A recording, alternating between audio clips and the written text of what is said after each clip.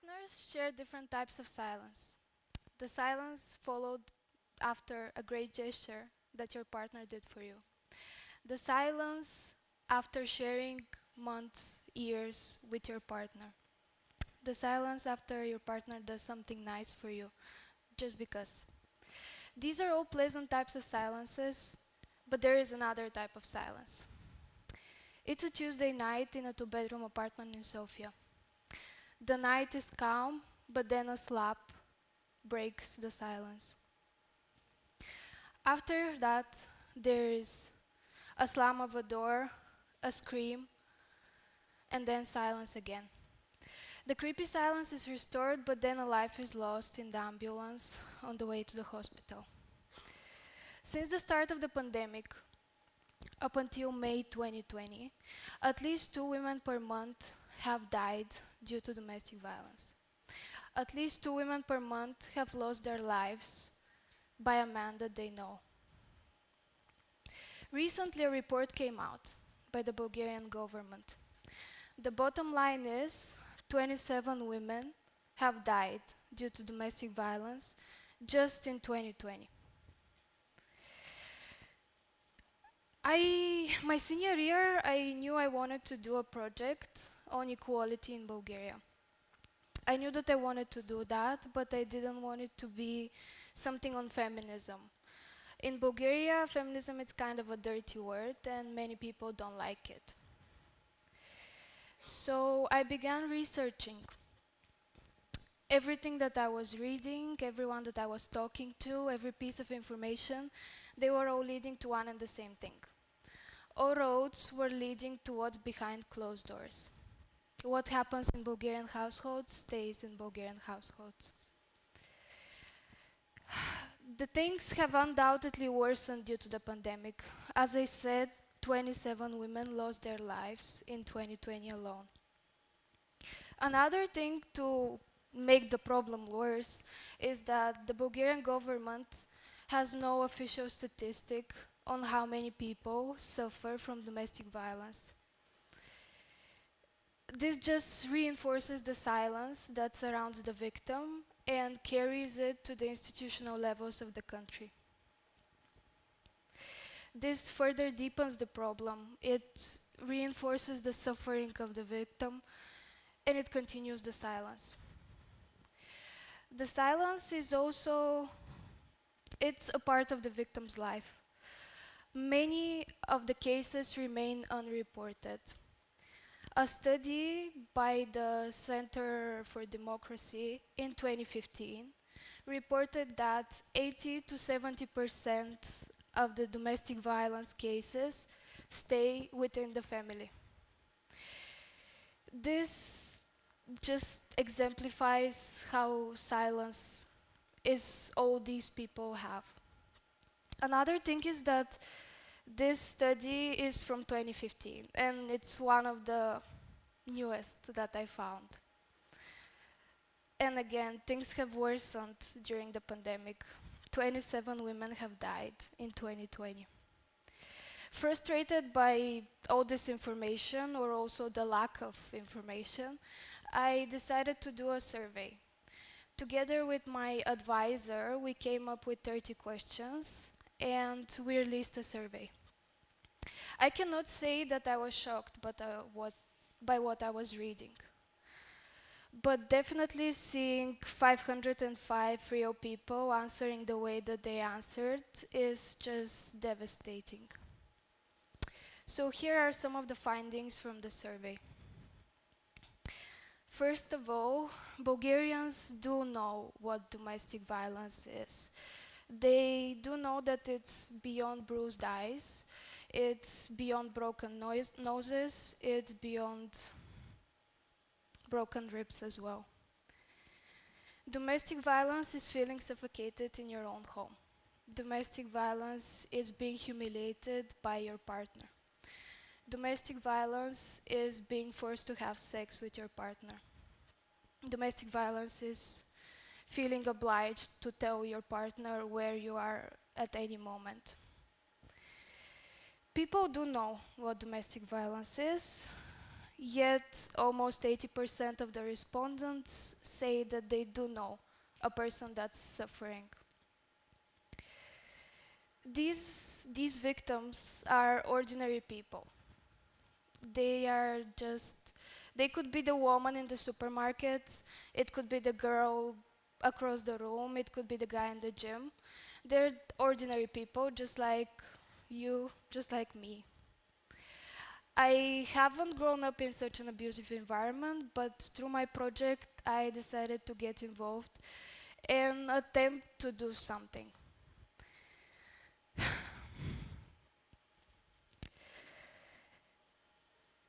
When I started with this, I didn't know as much on the topic. I didn't know, but by researching, I came to realize that I do know people that are suffering. I do have friends that are victims. But about how many, don't I know. How many people are just suffering in silence and nobody knows about that. Another thing that is very disturbing is on the question, how old were you when you encountered domestic violence for the first time? An overwhelming majority of the people answered, I don't remember, or I don't know, or anywhere ranging from 5 to 12.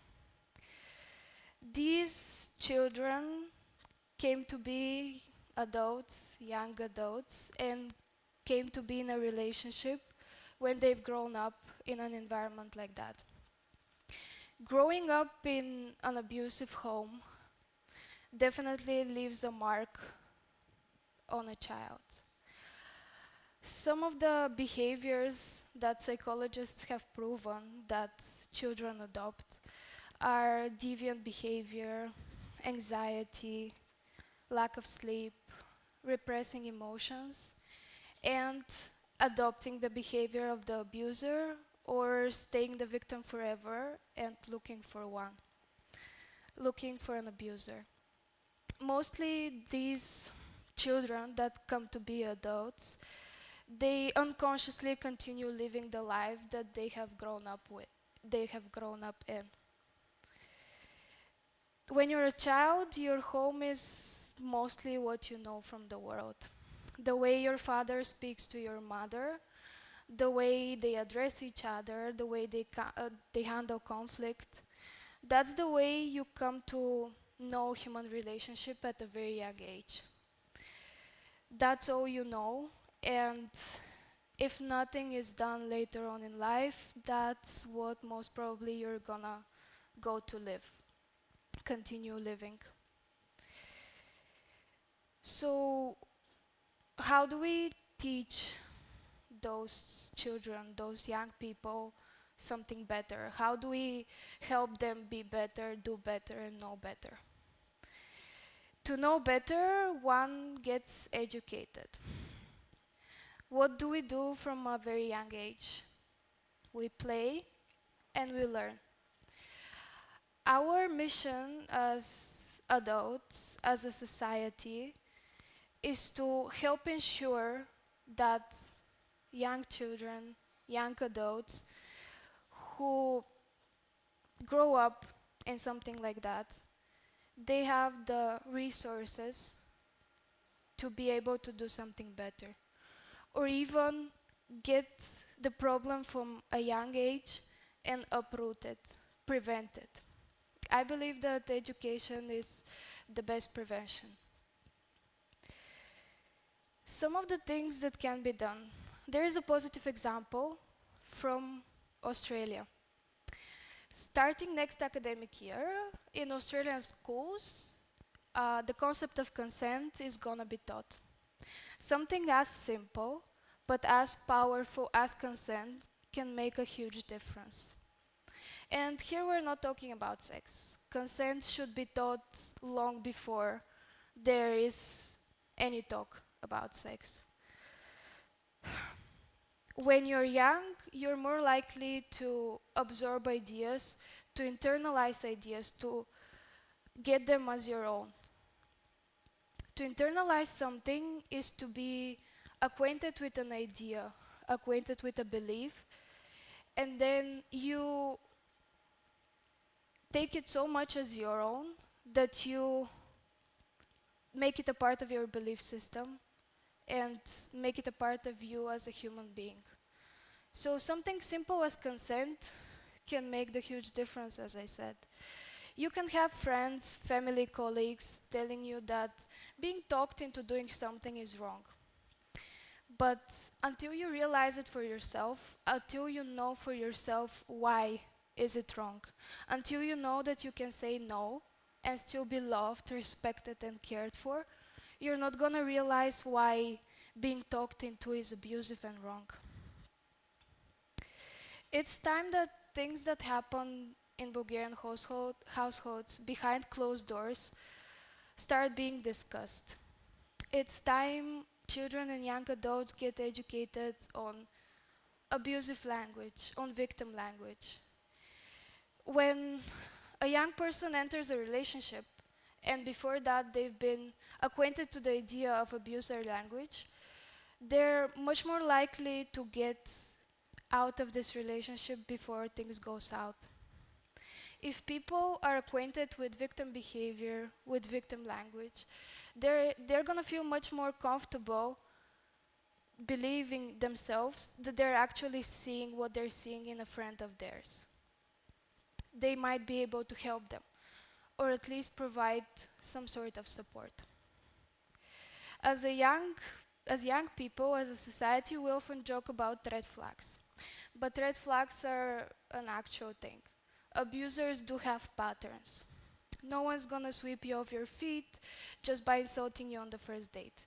Nobody's gonna make you fall in love with them if they argue with you the first week you meet.